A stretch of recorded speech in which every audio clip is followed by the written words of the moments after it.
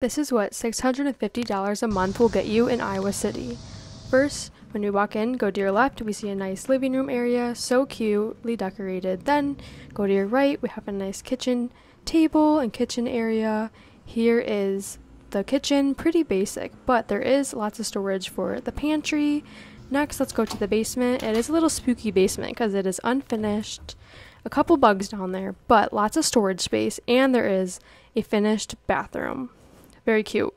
Now let's go back upstairs to the 4 bedrooms. This is bedroom number 1.